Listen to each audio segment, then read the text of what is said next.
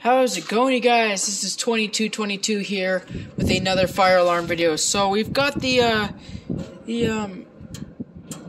HVAC running. We've got an air handler unit, as I want to call it.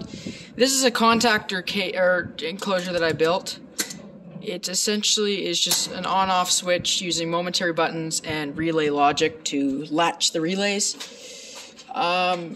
This button is wired in series with the alarm relay on the panel. If you're nifty, if you're tech savvy enough, you'll know how this is going to work. And then it goes through there. So the stop button is essentially just breaking the circuit, and it's wired in series with the panel, which is wired to normally closed.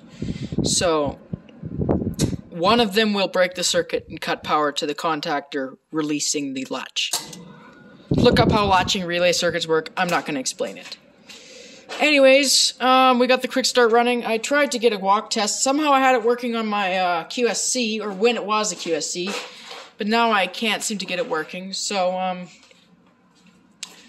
going to find my keys, and we will go ahead and start our test. We'll make this a quick video. But welcome to System Test 2.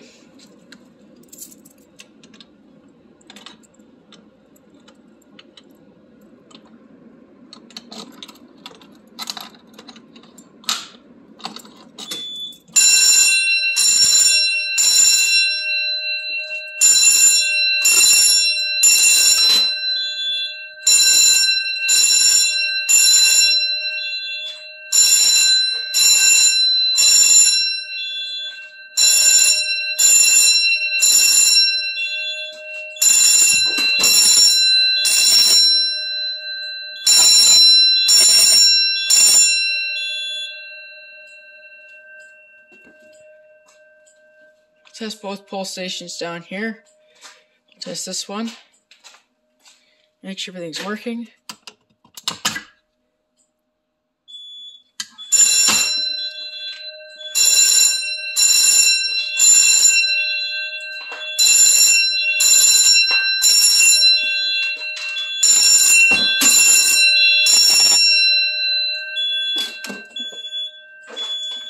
Ah, shit. Okay, so I'd like to mention also that I have wired up the, what the fuck? Well, that was weird. My garage door opener was blinking yellow. But, I'd also like to note that for this system test, I have enabled I've wired up the Genesis strobes that are in the attic, and the, Legacy Xenon strobe that I really don't give a shit about outside that I have wired up to there. And I covered the speaker holes in flux tape just to give it a little bit more sealant, since it's an indoor rated strobe, because it's basically a placeholder.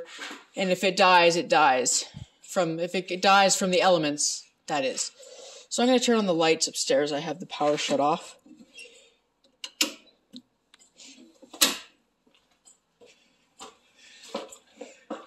Have some musty-ass carpet laid out right there. Planning on making this a little shack of some sort.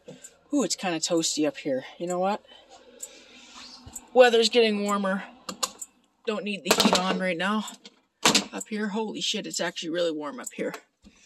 Which is another reason why I likely if I'm going to put a heat detector up here, it's going to be a very high, like 194 degrees Fahrenheit one.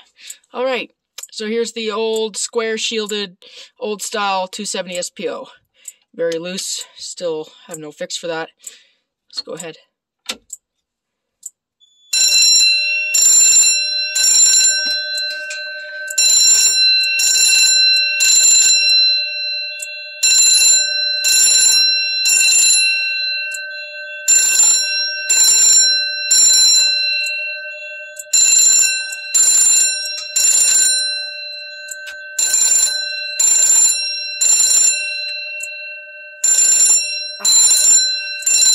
Fuck, I need a better screwdriver.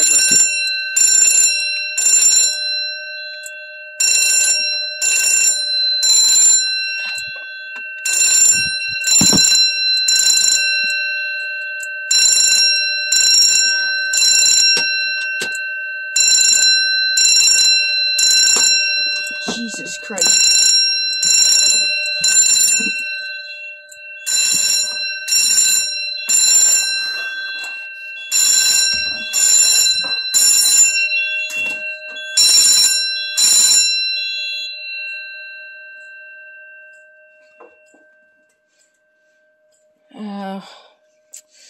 This is the screwdriver I'm going to leave up there, actually.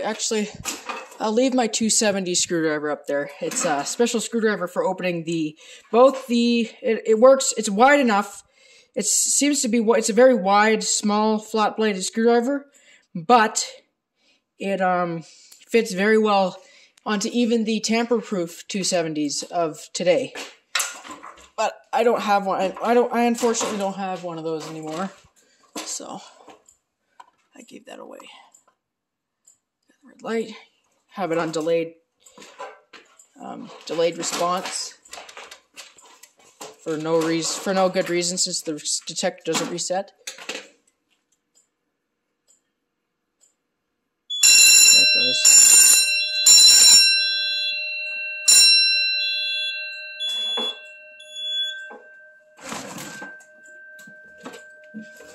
All right. Make sure all of our alarms are active. Pull station.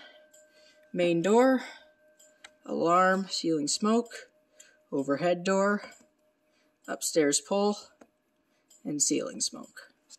We are good to reset.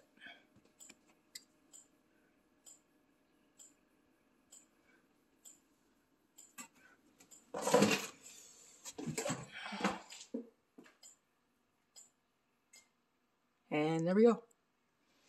And once now that we're reset, we can start up the heating system again. Well, that does require a manual restart, so yeah.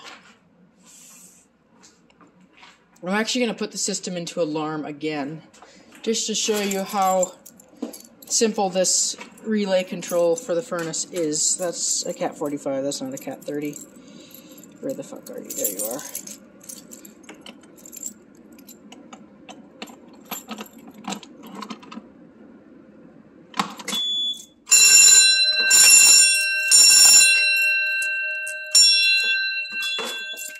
So you can see it's in alarm,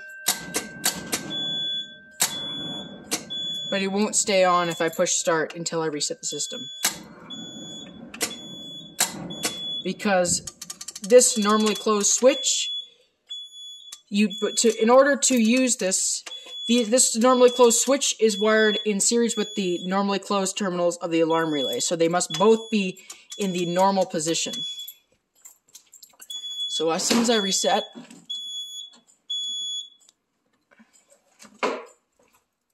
like you can see, it's still not going to start.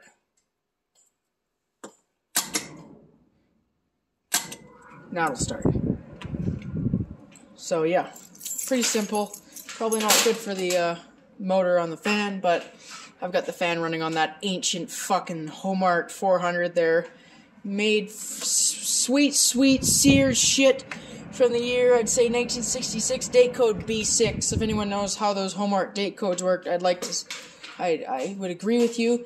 It would make sense though, since this garage was constructed in 1966. It's nice to have a nice huge ass attic, the way they did these trusses.